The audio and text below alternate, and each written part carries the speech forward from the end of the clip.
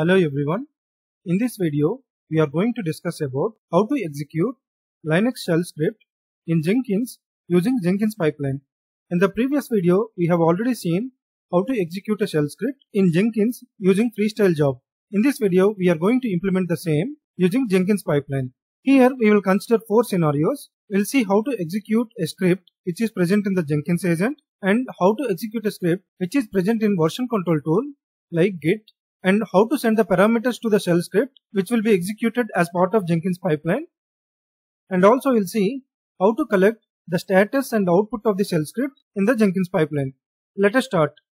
Let us consider the first scenario, the execution of script which is present in the Jenkins agent. So for this, let us create a new item in the Jenkins. Here I am giving name as demo2. Here we need to choose the pipeline. Click OK. We'll keep the default project options and we can select pipeline here. Here the pipeline can be executed in 2 ways. One is the pipeline script which is present in the job itself, or we can keep the pipeline script within the SCM. So for this demo, I will directly put the script inside this job. Let us write the skeleton of the pipeline. So within the pipeline, we need to mention the agent in which we will execute the script. So we need to identify the label of the agent. So this is our agent with label agent Linux. So let us give the same name in the pipeline. So now we need to write the stages which will be executed as part of the pipeline. Here we need to provide the name of the stage. So here I have provided the name as execute shell script. We can provide any name. So within the stage we need to provide the steps. So here we need to provide the actual step for executing the shell script. So for this, let me open this demo2 in a new tab. Here we can go to the pipeline syntax. So here the steps section contains all the steps which can be executed as part of the pipeline. Here let us choose the sh step for executing the shell script. So here we need to provide the path of the shell script. So for that, let us go to the agent. So for this demo, I will create an example directory. I will provide host name as the command.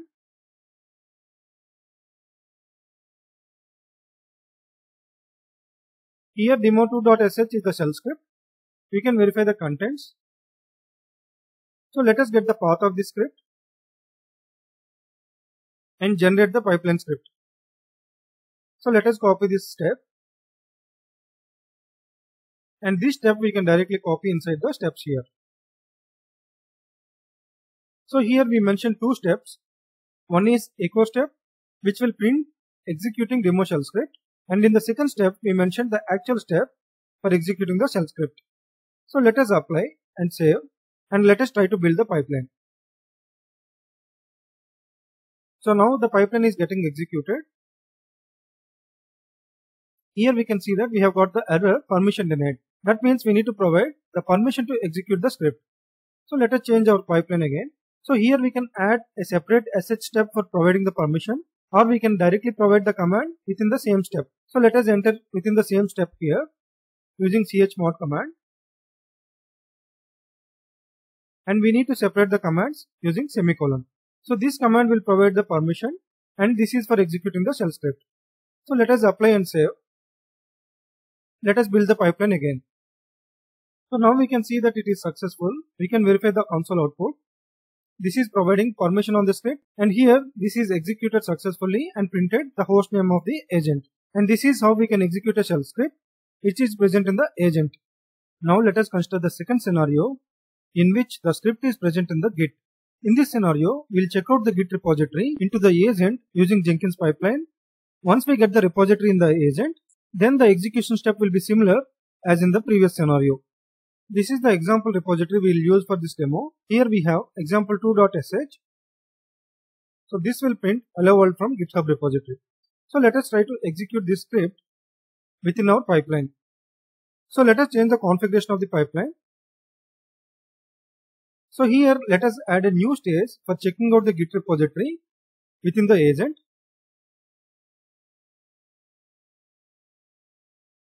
So here I am changing the echo step. So here we need to add a step for checking out the actual Git repository. So for that, let us go to pipeline syntax again. So here we need to select the step corresponding to Git. So here we need to provide the repository URL. For that, let us copy the repository. And the branch is main. Here we need to select the credentials to connect to the Git repository. And let us generate the pipeline script. So this is the step we need to copy within the pipeline. So using these steps, we'll get the Git repository within the agent. In the next stage, we need to change our steps to execute the script. So here this is fine. But these steps we need to change. By default, when we check out the repository, and that repository will be present in the workspace. So that means whatever scripts we execute, those are related to the workspace. So we need to provide the permission related to workspace. So let us provide here the $workspace. And this example2.sh will be directly under example repo. So that means this will be directly under workspace. So this command will provide the execute permission on the script example2.sh, which will be present in workspace. So let us copy the same path for execution as well. Let us save this configuration and execute. So let us see the console output. In the first stage, it will check out the repository. So this is the first stage content. And in the second stage, it executed the demo shell script. Here we can see that it has printed the path related to the workspace. So this is the workspace for this job. And this is the script. And here we can see that the script is successfully executed. So this is the way how we can execute a shell script which is present in the Git repository in Jenkins pipeline. Now let us see how to send the parameters to the shell script from the pipeline. Here in the repository, we have one more example script. Here this script is expecting two parameters. One is environment and DB name. Once these parameters are assigned, this will print the environment as well as the DB name. So how to send these parameters to the script from the pipeline? So for sending the parameters, we need to change the configuration. Let us click on the pipeline. Here we need to change our pipeline to send the parameters. So for that, let us click on pipeline syntax. In the steps section, we need to select properties. Here we need to select the project is parameterized. Here we need to add the parameters. So here we need to send two parameters. One is environment and DB name. So the environment will be a choice parameter. So let us select choice parameter and enter environment. Let us add the choices here and let us add one more parameter, database name. So here I am giving DB name. So these are the two parameters we will send to the shell script. Let us generate the pipeline script. So we need to copy this within our configuration. So here let us create a new stage for these parameters. So here let us write steps. So in the steps we need to add this code. So this is a Groovy function. Whenever we are calling any Groovy function in the declarative pipeline, we need to add a script tag. So let us add a script tag here. Within the script tag, this code needs to be present. Now the code for parameters is ready. We need to use these parameters within our pipeline. So here we need to change this stage as well for sending the parameters. Here instead of example2.sh, we need to use example.sh script. In addition to that, we need to send these parameters. So while accessing the parameters, we need to use the curly braces here and params dot the parameter name. Here the first parameter name is environment. Similarly, we need to send the second parameter as well. So this is db underscore name. In addition to the parameters, here we need to change the single quote to double quotes so that these parameters will be replaced correctly. Let us save the job configuration and execute the build. After adding the parameters, the build after changing the configuration will not accept parameters. So the parameters will be taken from the next build onwards. So let us execute the build again. So this time it will ask the parameters. This time it has asked the parameters and we can provide the DB name here and execute the build. Now we can see that from the fifth build, you can see the parameters. So here from the console output, we can see that the parameters are sent successfully and those parameters are successfully printed by the shell script. This is the way we can send the parameters to the shell script from the pipeline. So the next one is collecting the output and status of the shell script within the pipeline. For this again we'll use the example.sh. So as of now we don't have any issues with the script. That means the status should be successful. Let us try to print the status within our pipeline. So for that we need to change the configuration. So in the pipeline we need to change this sh step.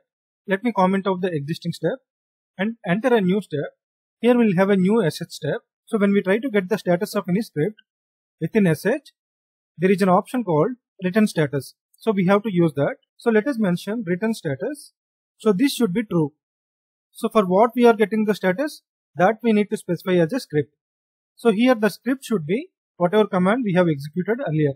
So let me copy here.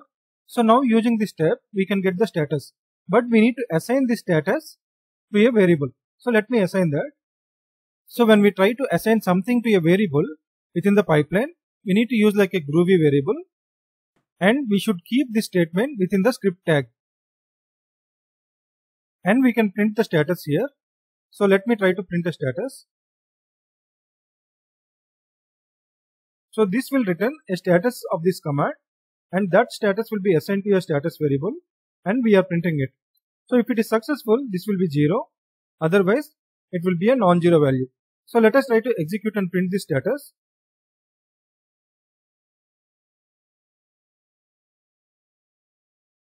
So here it has printed null. That means we have done something wrong. So here we can see that unknown parameter. I think the spelling is wrong. Let me change that and again execute.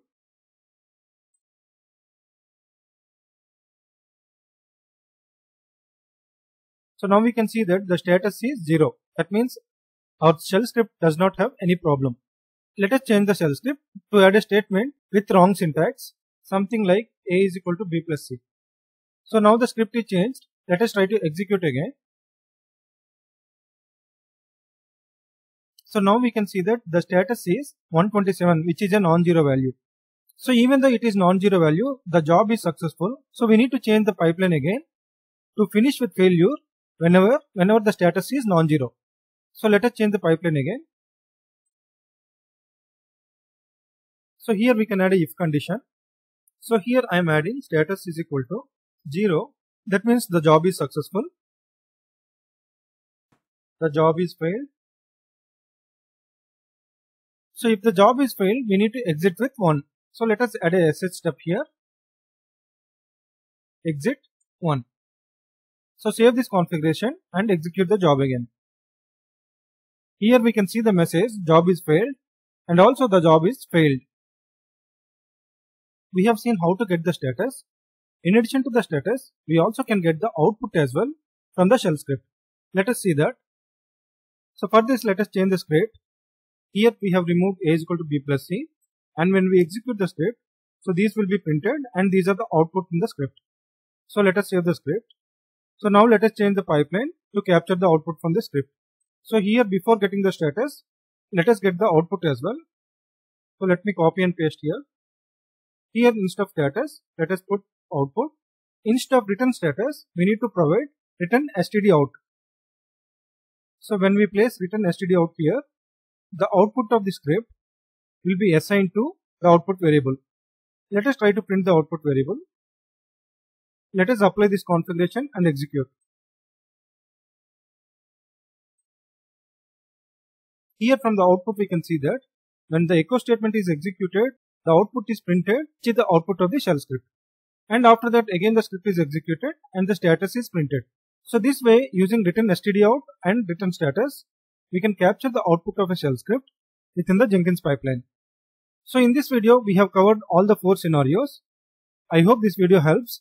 Thanks a lot for watching.